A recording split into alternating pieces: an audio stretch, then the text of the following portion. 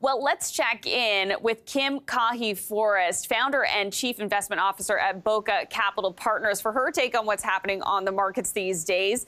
Kim, thanks so much for joining us.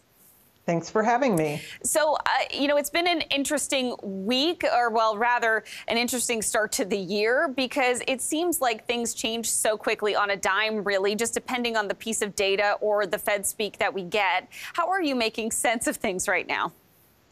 Well, I think really going from December, which was pretty horrible, right? Yeah. Into January, the thing that you may miss is that a lot of that was driven by tax loss sales.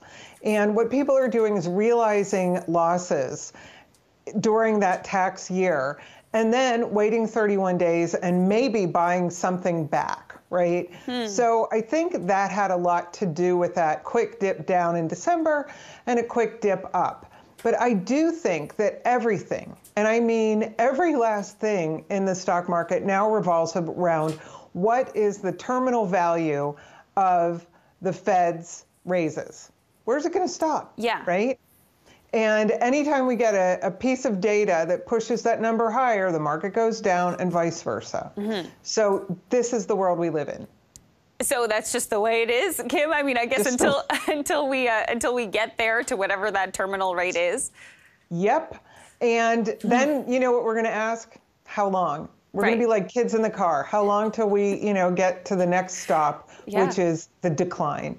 So it's a tough time to be an investor, but not really. Look for further than you usually do, and I think that will comfort you.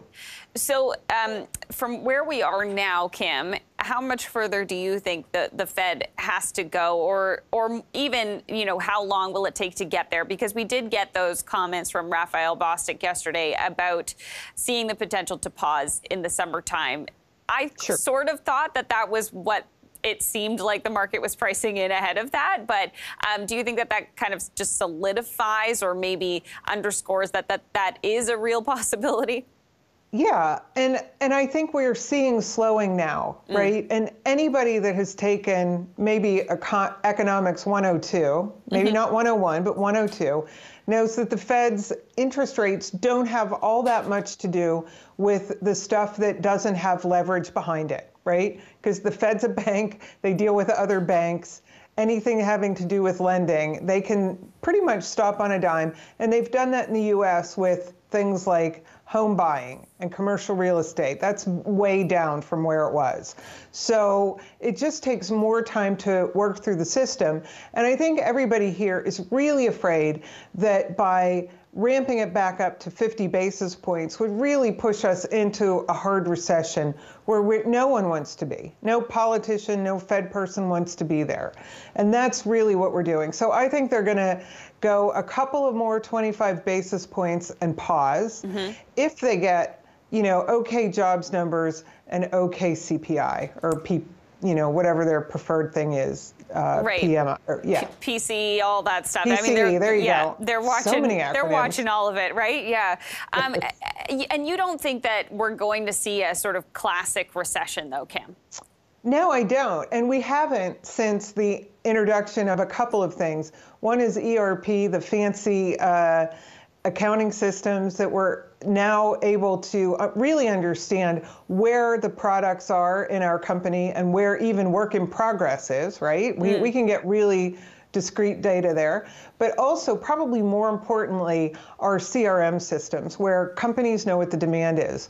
So you put both of those together, and I don't think we have the traditional, oops, we made too much product. Now what do we do? Where a whole bunch of companies are doing that, and we get that classic recession.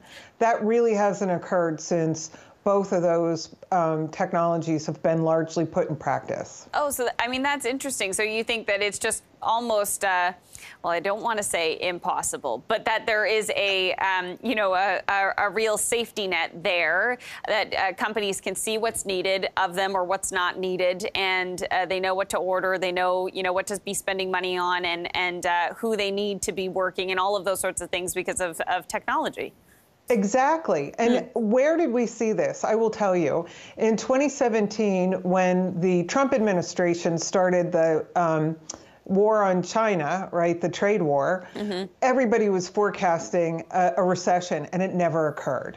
And that was something that got me thinking. But even before that, the last time we had a big recession was from a financial crisis of housing. No doubt that would cause it. So I think recessions are now largely going to be caused by, some sort of bubble popping or some kind of credit or monetary issue. And, so far, looking backwards, I think we could say that's right. But those classic, we just made too much, doesn't seem like that happens. And I mean, you're a good person to be speaking on that too, Kim, because I remember you're a software engineer is your background before you got into the investment business.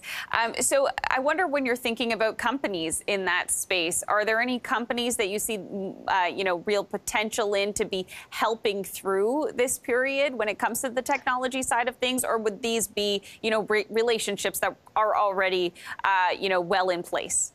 They're pretty much well in place. I will say that Salesforce, and we don't own this, let me make this perfectly clear, but Salesforce is a company that really has done the product right. Any salesperson that I talk to that uses it completely comes to depend on it for their workday, and they actually enjoy it, which that's a tough thing for a salesperson. They're not known for loving, sitting behind a computer or doing computer stuff. So I think that CRM is likely grabbing market share from other vendors. And I would be wary of this because it's always tough to figure out when the market really is saturated with a product. So that's kind of my little asterisk next to CRM. I like them. I don't really understand how far they're entrenched into the world of, and I mean that by like the entire world. But so I don't know when that growth stops, but it doesn't look like this was the quarter for that to stop. But it's a great company.